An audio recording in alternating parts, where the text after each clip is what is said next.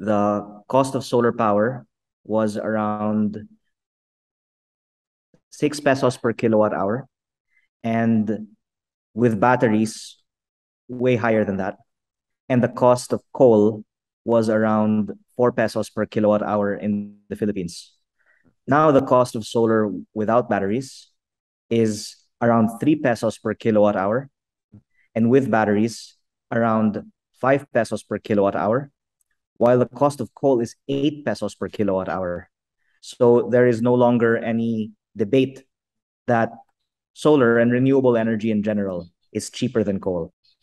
Okay, give us a real world context for that. No, that's the price at which big companies will buy energy, right? Paano to nararamdaman ng ordinaryong tao? Itong mas mura na ngayon ng solar kaysa coal. The average generation cost in the Philippines purchased by utilities like Meralco is now over 6 pesos per kilowatt hour. And the cost of new coal developments and gas developments is even higher than that. The cost of solar is, as we noted earlier, 4 or so pesos per kilowatt hour if you make certain assumptions in blending with batteries.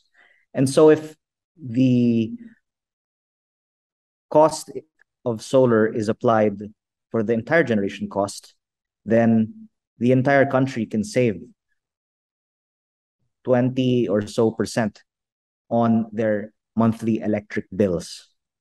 The utilities would actually like to make those savings now too, but the problem is that we are already tied to the existing coal and gas power plants of the Philippines, but that hopefully with the phasing out of old plants and phasing in of new renewable energy plants, there can be this significant, at least 20% savings in everyone's monthly electric bills over time.